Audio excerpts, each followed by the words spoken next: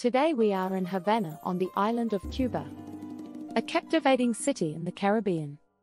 It's like stepping out of a time capsule, as it still has some of the best preserved colonial architecture in the Americas. It also has a vast number of antique cars that roam the streets. After the Cuban Revolution happened, Fidel Castro placed an embargo on foreign imports. They since learned to do all repairs themselves.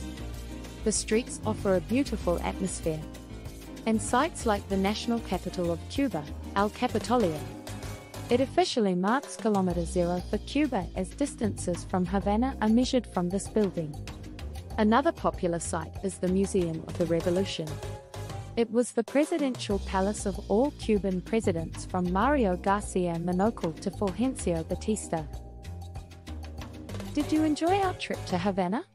Let us know in the comments and follow for more.